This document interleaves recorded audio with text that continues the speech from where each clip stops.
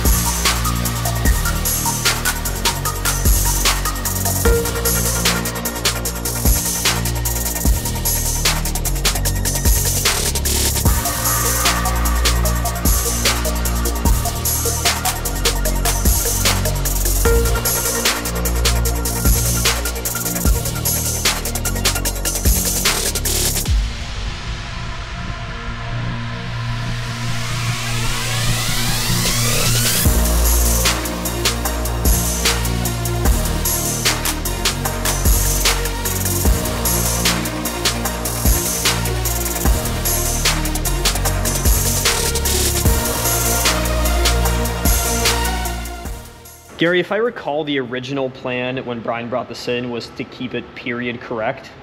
This doesn't look period correct, or this, or really any of this besides the engine. To touch on that for a minute, yes, he did want to keep this correct until we fit him in the car and realized that a guy of his size doesn't fit the way the little Frenchman originally fit racing this car. It kind of all went to the wayside when we really prioritized safety. The seat setup, the steering column, the pedals, none of it made sense for him. And if this thing was gonna go sit in his collection with check marks on it, that'd be one thing.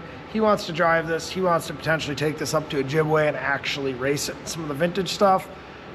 So yeah, that kind of went away in the early stages of this build. We've tried to kind of keep this thing maybe in the spirit of the original car. So, you know, the big air to water cooler that was originally in the Maxi, this one's in the same place. You know, the oil reservoir, while not quite so fabricated and a little more machined, same way. And then some of the parts that do look really modern, we've kind of hidden away for that reason. This is what you would consider a resto mod, yes. Yeah, and there's plenty of original stuff on this, and one of the coolest things is added distance on the exterior. It is gonna look virtually original, but all of this stuff is actually gonna make it reliable for when he races. Well, so we got radium stuff in here for the catch can and the fuel system. The filter, the surge tank is radium. The air to water cooler is Plasma Man, just because the stuff they build is so nice. So it's all covered right now, but yeah, that's a Plasma Man cooler in there. Rated for 750 horse, so in this case, should be more than enough. Plus we got dual heat exchangers on this thing. We'll have no issue with air temps on it. And then, you know, a reservoir from Moroso. Nothing super fancy there, pretty straightforward. Something that kind of fit where we wanted it. Had enough flash to look nice, but you know, be a little bit along the lines of what originally would have been in this car. And it's even a stretch to say that that's not fancy, because it looks awesome, especially in this car. Amongst those brands, the one that stands out to me is up here. It's PMF brand. We made this Swirlpot that you see right here. You guys saw a little bit of footage of Max putting it together. Can you go over what this does and why we had to integrate it?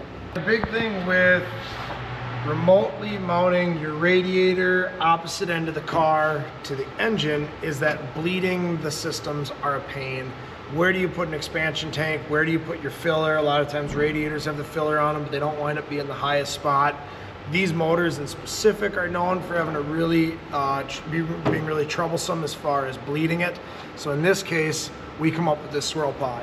What these do, and you see Swirlpots a fair amount now, is that this makes it so that the coolant actually swirls while being run through the system. And then there's enough room in the top of it. Naturally, that swirling motion keeps any of the air bubbles at the top and they release. What we like to do with ours versus just being a Swirlpot is we've got the integrated expansion tank to it. So you don't have to have your overflow, your expansion tank somewhere separate. Typical 16 or 13 pound radiator cap on top.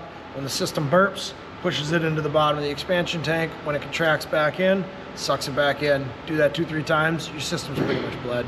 We do have a lot of these really cool parts going on the car, but a lot of Max's work over the last few weeks have been the not so exciting stuff, laying soft lines and hard lines. There's so much plumbing in this thing, and you know, kudos to Brian. It's tough to be the customer at this phase, because you come in, somebody's working on the car, the invoices are still coming, you just don't see the progress the same way you do when all the big shiny parts are going on. So I mean, wastegate plumbing, air to water cooling plumbing, the fuel system, the primary radiator system. I mean, this has been, you know, hard lines under, we did oil lines and coolant lines under the car and hard lines. A lot of stuff and time spent making lines, stuff you don't see when you come in and check it out. So we're kind of over that hump now. We're to the next cool thing, which is the big challenge in this car with repositioning Brian the way we did. We can't utilize the factory shift linkage anymore. It was sloppy and terrible to begin with anyway. So we've kind of started working on that project. Next episode, get to see what's under the blanket. There you go. You guys heard it. So there's something to look forward to. If you haven't liked this video, please do subscribe to our page so you get a notification when the next one comes out, and we'll see you then.